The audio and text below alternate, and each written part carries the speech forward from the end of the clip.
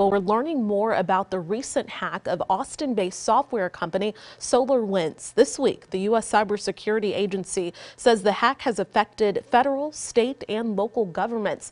And now there are calls for more transparency. KXAN's Maggie Glynn has the latest and how you can protect yourself from hacks at home this holiday season.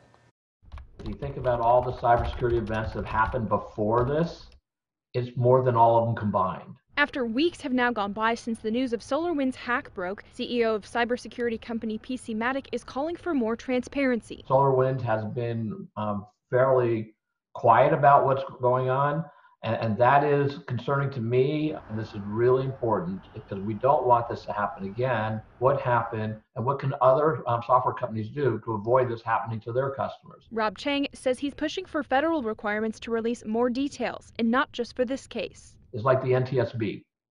When there's a plane crash, then the federal government gets in and they analyze everything very quickly, actually, and very comprehensively, and then they publish to the public all that information.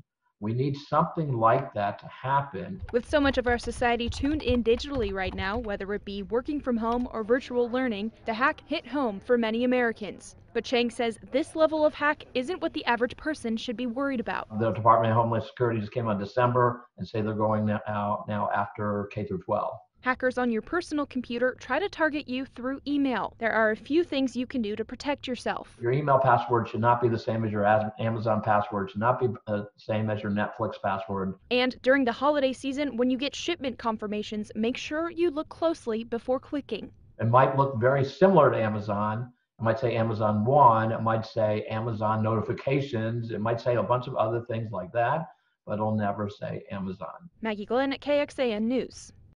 And we did reach out to SolarWinds for comment, but they have not yet responded.